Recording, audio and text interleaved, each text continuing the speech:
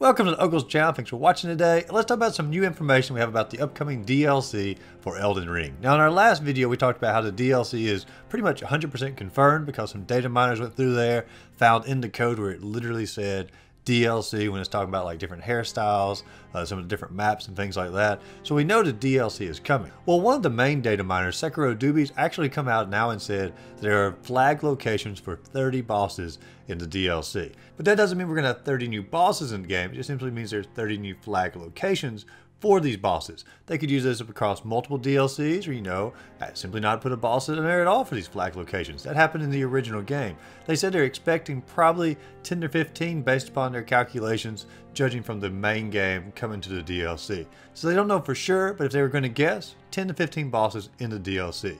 And that probably isn't going to include as far as like the little cave bosses or the ones you find off to the side, hidden off in the grass, stuff like this. It's just simply mainline story bosses. In addition to the boss data mining, they also came across 16 NPCs expected for the DLC. Now, obviously, some of these could be cut as well. Are they going to be quest lines? Could be merchants? We don't know, but there are possible 16 new NPCs inside the DLC. Now, is it possible that From Software, changes things and adds more in the next patch before the DLC?